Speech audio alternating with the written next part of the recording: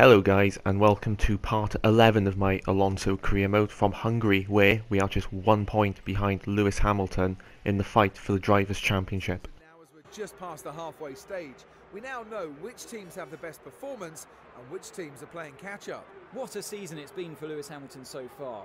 He and his Mercedes have looked really dominant at times, and he'll firmly believe he can go on and secure another World Championship from here. One of the big talking points in the paddock ahead of today's race is the rumours that McLaren are talking to Valtteri Bottas about a race seat for next season. Can you see that happening? Would the Finn want to leave Williams to go and race with the Woking team? In F1 you never know, but Valtteri is definitely one of the rising stars in the sport. Of course his manager will be looking for a drive that gives him the best shot at winning his first world title, but with current form, who's to say McLaren can offer him that chance ahead of Williams? And of course, as usual, we will be retiring straight away from qualifying to start from 22nd on the grid. Hamilton. When I was speaking to him early on, I got the sense that he has total confidence in himself and his Mercedes car to take that race victory today. He'll want to end this weekend on a high after yesterday's fantastic performance, but he's going to have a lot of competition. I doubt he'll be expecting an easy race, especially considering the teams around him. It's been a really disappointing season so far for Red Bull. They aren't getting the points that they believe the car is worthy of. Red Bull have clearly suffered the most from the change of regulations. The car is still a good car, but they say the performance of their new hybrid power unit is letting them down. You can guarantee they're working hard with Renault to find a way to bridge the gap to the competition. So here we are for the start of the Hungarian Grand Prix. We've got 5 lights. Lights out and away we don't go. As usual, we will wait 10 seconds before we eventually set off ourselves, which we do eventually. So can we get another podium result today? At the end of the first lap, we are less than a second behind Kobayashi in the Caterham. And sure enough, 2 corners later, we pass the Japanese driver. Up into P21 we go. And now we're immediately attacking Max Chilton for P20 in the Marussia. I think we're going to. Indeed we do. Up to P20 we go. Fantastic move from Alonso. Next target is Esteban Gutierrez in the Sauber with his teammate just ahead of him. Are we going to move up to P19? Yes we are. And now a few corners later, I think we can get the move done with a nice little corner cut there for P18. Lovely stuff, Alonso. And now our next target is that prick Marcus Ericsson in the Caterham. I'm going to dive bomb him in the penultimate corner. Fantastic move from the Spaniard. And now we've got an absolute clusterfuck here on lap 3. We've got Bianchi, Verne, Maldonado, Grosjean all fighting for P13. And we dispose of the Toro Rosso and Marussia there. And now we've got to worry about the 2 Lotus drivers. Don't crash into us, Maldonado. And he actually does listen there, so well done, Mr. Pastor or Maldonado. And we're now going to attack Grosjean for P13, slight contact. We raise the hand up in frustration, but up to P13 we go. And now, coming on to the start of lap 5, we are passing Daniel Kvyat for P12. And our next target now is Jenson Button. Nice corner cut for P11, and we are going to dive bomb him by the looks of it. The penultimate corner, just like we did with Grosjean, I believe. And that is us up into P11, I think. Although we still got Button on our inside, but eventually we do make the move stick. And now, hopefully, with the help of DRS, we can overtake Perez down into turn 1 for P10. We may have to brake later than him. We do, and now we are up into the points. Our next victims are Magnussen and then Nico Hülkenberg. Beautiful move and another beautiful track extend from the Spaniard there. And we're now overtaking Hülkenberg for P8, are we? Yes we do. But he does go a bit wide, so that does compromise his exit slightly, but no matter, doesn't affect Alonso in the slightest. And I think Lewis Hamilton made his first stop and he came out behind us, but now coming on to start lap 11 and he's already found his way past us. Can Raikkonen help us in any way? Hold him up? Which could give us a chance to re-overtake Hamilton ourselves. Ooh, slight contact between the two of them.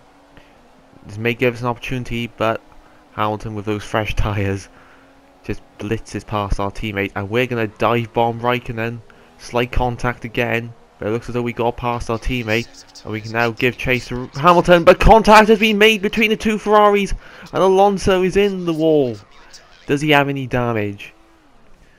Well, it looks as though he may have gone away with that. I can't see any damage at the moment on the front wing, but as soon as he tries to turn left, it's quite clear that something's wrong, and yes, he does indeed have damage there. But we're going to have a replay now of this incident. Again, very aggressive maneuver from Alonso. It looked as though we did have the move done, but clearly not. Raikkonen's front or left end plate made contact with our right rear wheel, and that caused us to lose control of our car. So yeah, disastrous moment in the race for Alonso and Ferrari as well, in their pursuit of beating Lewis Hamilton. But we must, if we want to get that podium place, we can't give up now. And we begin by overtaking the Force India of Hulkenberg, I believe that was, for P8. And we're now overtaking Bottas for P7. And now we've got our arch nemesis in front of us, also known as our prick teammate Kimi Raikkonen.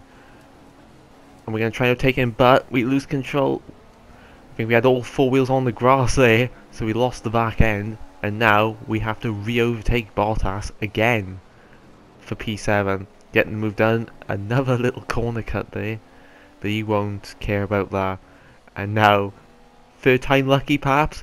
Oh my, that's slightly weird place to overtake, I think, but he gets it done. And once again, there was contact between the pair of them, but they actually got away with it this time. So no harm there. And at the end of lap 23, we can see Ricciardo pitting, so that does briefly put us up into the podium positions. Maldonado parking it on the apex like he does, typical pay driver. And then at the end of lap 24, I think, we now put on a set of prime tyres, I think. So this should see us through to the end of the race, and we come out in P6. But moments later, we did run wide, and that did give Ricciardo a small chance of regaining P6 from us, but thankfully that didn't come off for him. And now we're getting held up by this prick again, Marcus Ericsson in the Caterham, and we cut the chicane in frustration. But no matter, because at the end of lap 25 now, we are going to attempt another overtake on Bottas, this time for P5, down into turn 1. We brake later than him, and we get the move done. Yet another corner cut there. Well, the stewards clearly must be Fernando Alonso fanboys, because surely he should have picked up a few penalties by now. But you know, if they don't want to give him the penalties, then you know, who can blame them? Alonso is the best driver in the world, no doubt. And as we can see there, Massa making his final stop, the end of lap 27. And now, lap 29. We are overtaking Vettel for third place and a spot on the podium, and we get the move done. Fantastic driving from Alonso once again. But I think that's Rosberg coming out in the pits. Yes, it is. So he, for whatever reason, made a very late stop, and that does put us up to P2. But it only lasts for a lap though. Rosberg on those much fresher tyres just breezes past us, and there's nothing we can do about it, and he just pulled away. So in the end, P3, another podium result.